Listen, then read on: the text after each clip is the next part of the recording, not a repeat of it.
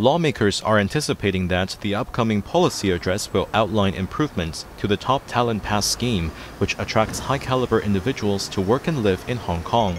Almost 2 years since its launch, over 100,000 applications were received under the scheme, and roughly 80,000 have been approved as of last month. 尤其可能我觉得在香港这边参与竞争的人 Tao Hongyu, a graduate of Peking University, is one of the 66,000 talents who have relocated to Hong Kong.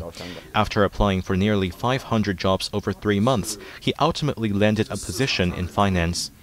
"It's about your ability to compete," he said, underscoring his dedication to establishing roots in Hong Kong before potentially seeking opportunities abroad.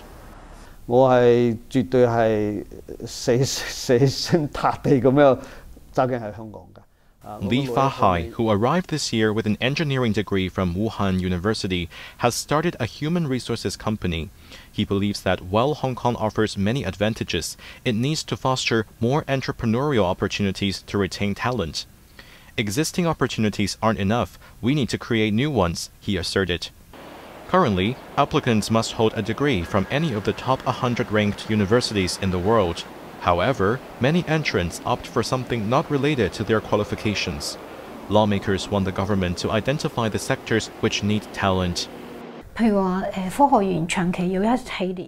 Council member Wendy Hong, representing the Election Committee constituency, emphasized the need for more research to refine the government's talent criteria, as many good institutions are overlooked. For instance, the Science Park still has around 1,000 vacancies, 2 years after the scheme was introduced, she stated. Jeremy Zhu, Cable News.